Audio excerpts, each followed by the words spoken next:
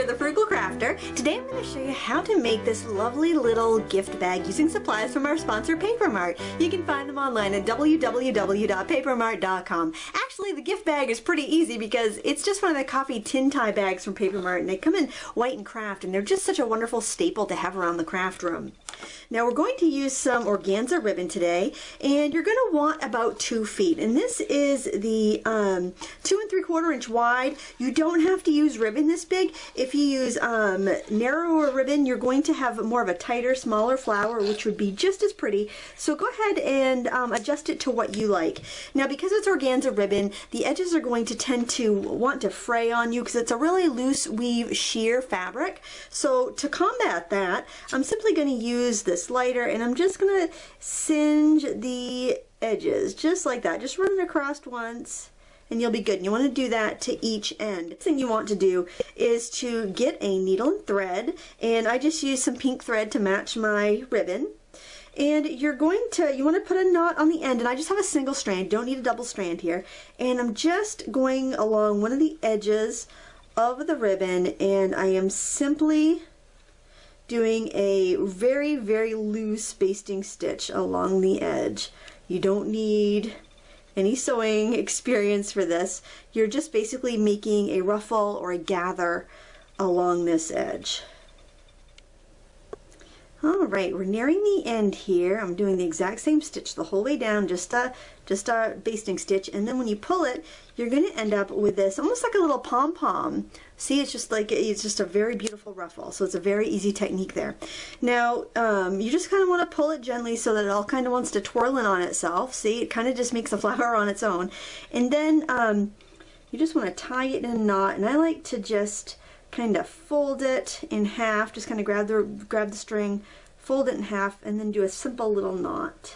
Okay, and then you can cut off the thread and put your needle in the pincushion so you don't poke yourself with it later. And then we're going to work right on a gift bag, and I thought it'd be pretty since you saw the white already to do the craft. And craft is so popular right now. It's so trendy, and it's very inexpensive to get craft colored projects. You've seen my big roll of craft paper downstairs in my studio. You know how much I enjoy working on it. I actually like to use craft cardstock for scrapbooking because it's such a versatile neutral. So I've rolled it down, and obviously you'd fill it with your goodies first, but you don't have to fill your bags first. You can do that after the fact.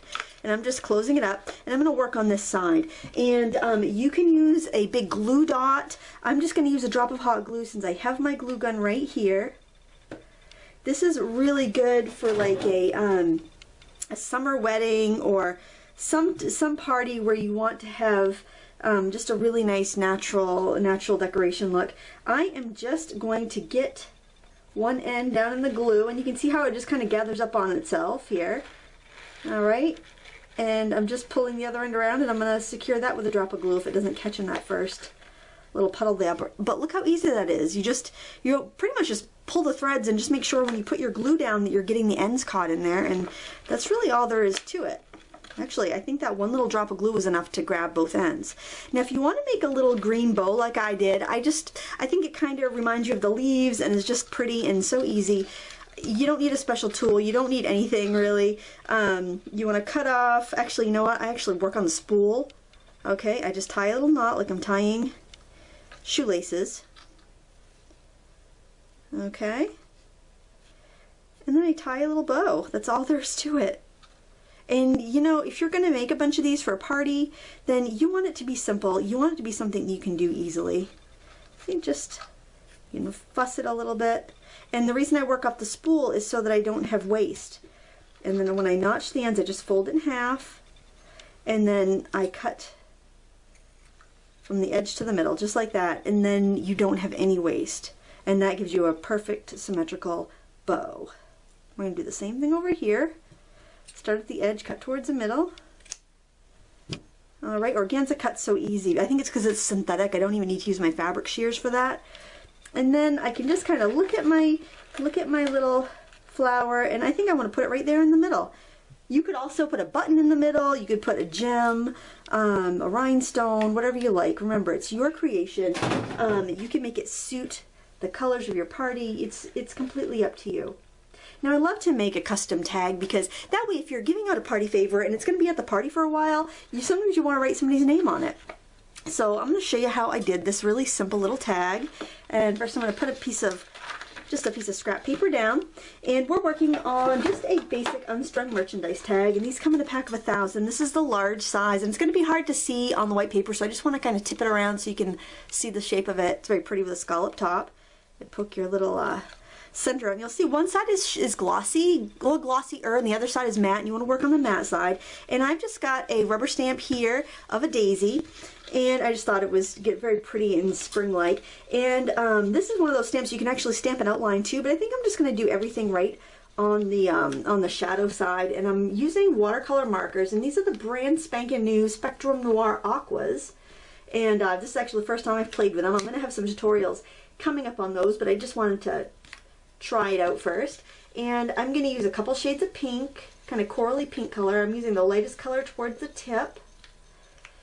I'm going to use this medium shade right below that. And then I'm going to use this nice deep coral color. I'm just going to be careful not to go on top of the green, but I'm going to go right up next to it.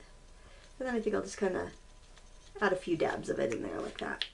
All right, then sometimes you want to breathe, like if you're like working on a hot lights and maybe you've waited a while to stamp it, just breathe on it, and your breath will add enough moisture to the stamp. Okay, and there we've got a very pretty little flower there. And if I want to do anything else to it, I can use a this is a water brush, but you can just take a brush and dip some water in it. I can go in there and blend my colors a little bit if I want to. I could also add a background like I did the other one, and to do that I would just scribble the markers out on a stamp block and then just paint it in. But I think since I have a craft bag rather, it's going to show up really well, so I'm just going to leave that with a white background. And I'm going to use a little Paper Mart baker's twine, and this is the strawberry color twine, which I think is really nice. It's a little more sophisticated looking than the hot pink. I love the hot pink, I have that too, but I just think this strawberry color is really chic looking. And I think what I'll end up doing is just kind of wrap it around. I know my ink is probably still a little wet, so I'm going to try not to get it on the flower. I'm just going to wrap it around and tie it, that way it can be removed later.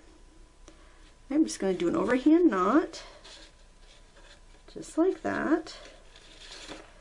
And there we have it. Isn't that elegant? I think that's such a pretty little treatment for a party favor.